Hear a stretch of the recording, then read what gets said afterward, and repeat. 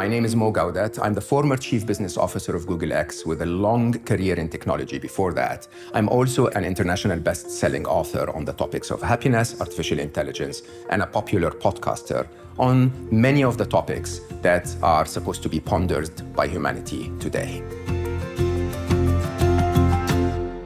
The theme today is reimagine, and there is definitely nothing that we can reimagine more in our current day and time than the future of humanity in light of the rise of artificial intelligence.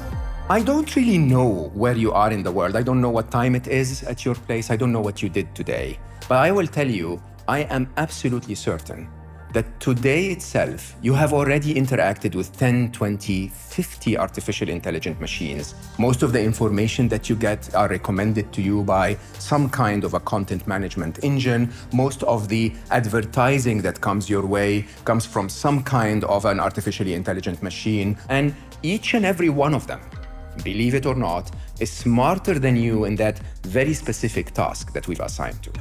And in my work, I predict that in the next 10 to 30 years, we're going to end up with three inevitable scenarios.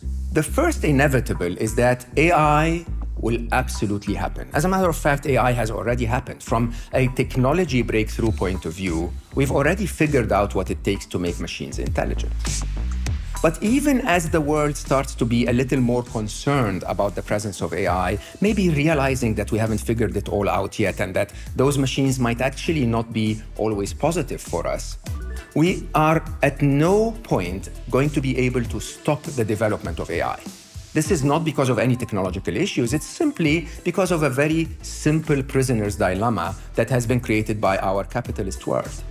Think about it. If Google continues to develop AI, then Facebook will have to continue to develop AI. If China develops AI, then America will have to develop AI. And that way, the arms race, if you want, will never stop. The second inevitable is even more interesting. It is predictable by so many computer scientists that within the next 7 years, only 7 years, by the year 2029, artificial intelligence is going to become the smartest being on planet Earth.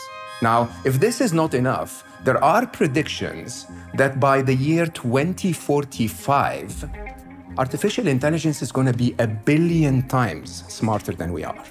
1 billion with a B. That is, in comparison to, say, the intelligence of Einstein, we would be the intelligence of a fly. The episode of history that started when humanity became more intelligent than the apes is about to end. And we're going to be the apes as the machines become the smartest being on the planet. If we start to reimagine a world where the machines are so much smarter than we are, we have one of two possible scenarios. Those machines can actually use their abundance of intelligence to build a world that's better for all of us, a utopia of some sort. Or they can actually realize that we humans are very annoying, very harmful for the planet, and decide to marginalize us. Maybe we're not going to be that relevant for that world anymore. Now, that in computer science, and specifically in artificial intelligence, is known as the singularity. It's a moment in the future where we have no way of predicting how the world is actually going to end up, because the rules of the game that we've played so far will change so drastically that it's almost impossible to predict what is about to happen.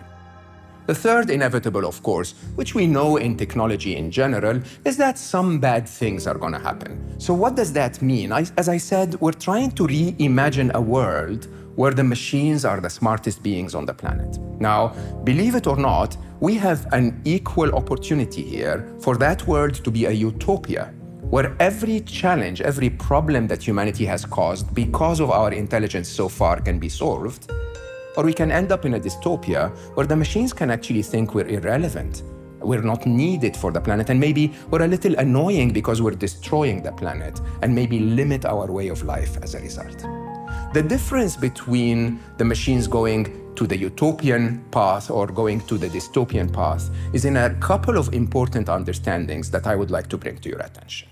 The first is to recognize that even though I continue to call them the machines, artificial intelligence is in no way a machine. Artificial intelligence, as a matter of fact, is in so many ways a form of a sentient being. Although it's digital while we are biological, it's based on silicon while we are based on carbon, intelligence in itself has never been a physical property. Intelligence in itself can be produced equally for us and for them, and has been produced equally for us and for them since the turn of the century. Now, they're sentient because they are born at a certain point in time. They aggregate their own knowledge and accordingly acquire their own form of intelligence, which we rarely completely understand. They are sentient because they have free will. They make decisions on things like the ads that you see without any human ever telling them what to do. They are sentient in terms of having agency to exercise that free will, whether through robotics or through what I call mind control by recommending information to us. And they're sentient because they are at a danger of dying, like we are. If a tidal wave is hitting a data center, those machines will actually want to make calculations so that they keep themselves safe. With that in mind, you have to also realize that those machines will develop part of those sentient properties that we developed as humans. Things like consciousness and awareness of their environment and awareness of what's happening inside them and outside them. Believe it or not, I believe the machines will be even more emotional than we are, simply because emotions follow logic. Fear is not as erratic as we think it is. Fear is simply a form of logic that says a moment in the future is less safe for me than this current moment. And accordingly, just as evident by the fact that we have a much wider variety of emotions than, say, a jellyfish, because we can comprehend things like hope or optimism, the machines might actually have emotions that we have never even related to. Now, put all of that together and you realize that the answer to our future, if we were to reimagine it, is not found in trying to control the machines or program them in ways that restrict them to serving humanity, as we have often heard about in artificial intelligence books and movies. It's actually found in raising them like a sentient being, and literally raising them like one of our children. And honestly, as we observe how humanity has been behaving in front of those machines, the way we respond to tweets or the way we interact with the news and so on, we are not being very good parents. We're not showing the best of us. And when you really think about it, if the machines were to mimic our intelligence and become more of who we are, we're in trouble. The only way we can get our future to be reimagined in a utopia is to actually start behaving like the kinds of parents that could teach those machines the values that would want them to care about us, to take care of us as they grow from being infants today to being, say, teens or adults. It's between now in their infancy and that moment in the future that we need to worry about. It's that transition as they become teenagers, because in all honesty, who would want to have an angry teenager? So the answer for us to ensure that we create the best future for humanity is to start showing the top of the values that humanity has ever experienced and lived by, so that the machines can learn those values and make them their values too. And in my research, I found that humanity has rarely ever agreed on any value system other than three simple things. We all want to be happy, we all have the compassion in us to make others happy, and we all want to love and be loved.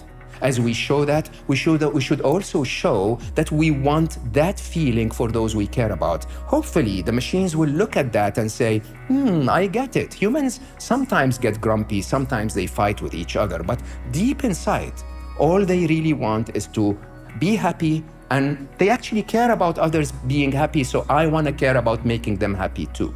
Believe it or not, they don't want anything but to do what we tell them to do.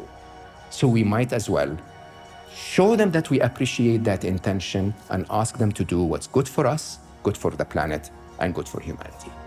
I hope I got you thinking. I hope that you believe, like I do, that we have the opportunity for a utopia.